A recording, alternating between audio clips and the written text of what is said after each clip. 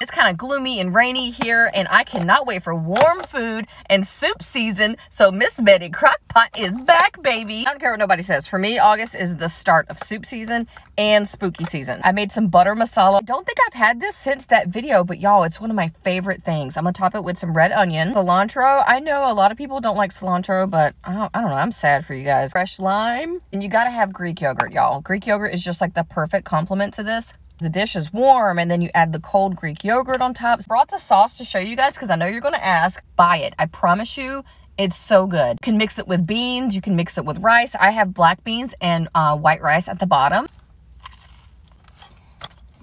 If you want Miss Betty, specifically this like blush colored one, you better get a jump on it now because last year, every time I posted a video, this thing sold out. I don't know where it's going to be at. It's linked on my Amazon store.